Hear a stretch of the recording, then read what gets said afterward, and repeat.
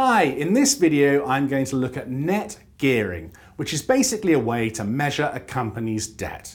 Now, company debt is really important because if it gets too high, it can become dangerous. If a company is struggling and it has too much debt, then it's more vulnerable and more likely to go bust.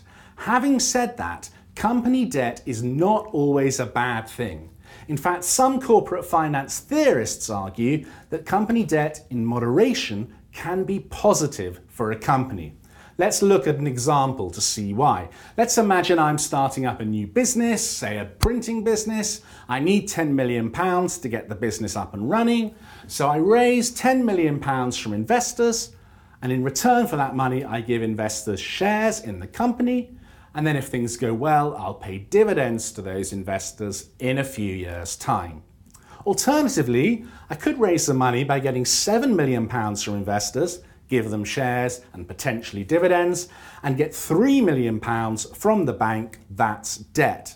And of course, I'll have to pay interest on the debt straight off. Corporate finance theorists say, taking this approach, the mix of investors, shares or equities, the mix of equities and debt is cheaper. And that's because if I pay dividends to the investors, those dividends come from the post-tax profits. The interest payments on the debt comes from the pre-tax profits. So as a result, it's cheaper this way. Using debt reduces the company's tax bill.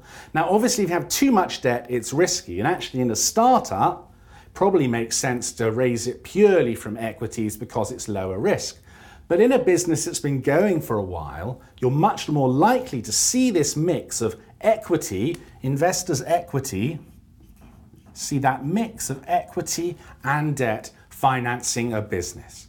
So if we're going to measure the net gearing of the business and see how much is funded by debt and how much by equity, we can use this calculation here. So on top of the ratio, we have total debt minus cash, which is the same thing as net debt. We looked briefly at net debt in the video why you should focus on enterprise value, but you can find total debt, you can find the short-term debt in current liabilities, you'll find long-term debt in long-term liabilities. Add those two together, you've got total debt. You'll find cash in current assets, or you may even be able to find a net debt figure in the cash flow statement. So that's the top line of the ratio. On the bottom, we have shareholders' equity, which is the same number as net assets. Now, what is that shareholders' equity number? Well, in this example with the startup, the shareholders' equity is the £10 million that the investors first put in, or here, the £7 million. But that equity figure isn't frozen in aspic, it changes by the year. Maybe the company issues more shares, then the shareholders' equity will rise if it gets more money coming in for those shares.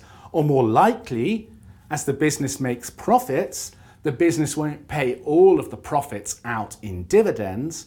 The business will keep some of those profits, perhaps put it in the bank account.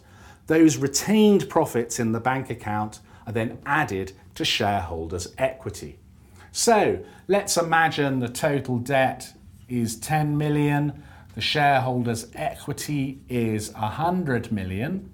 We divide 10 by 100, then we times it by 100, and we get a net gearing ratio of 10%. That's a low net gearing ratio. I wouldn't be the slightest bit worried if I saw that with most companies. What it means is it's low risk, but actually the company could save some tax by boosting up the debt and reducing some of the equity.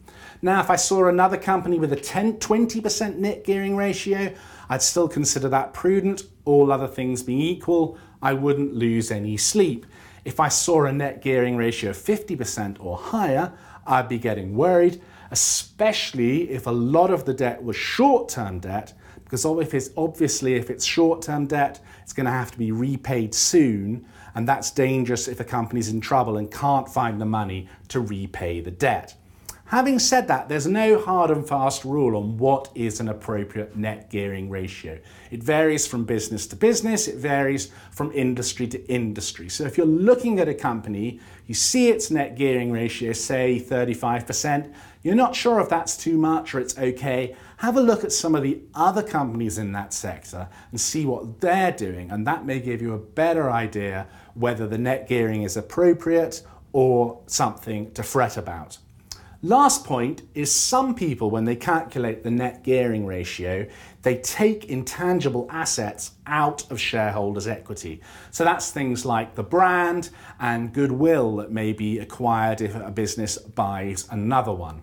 My view is don't take the intangible assets out, makes things too complicated.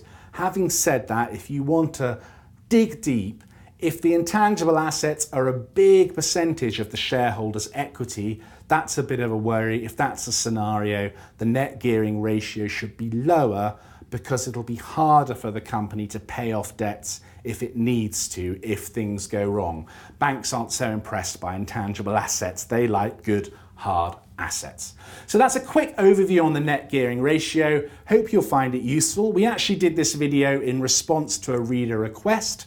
So if you can think of a topic, another topic you'd like us to do in a video, please let us know. I'll be back with another video soon. So until then, good luck with your investing.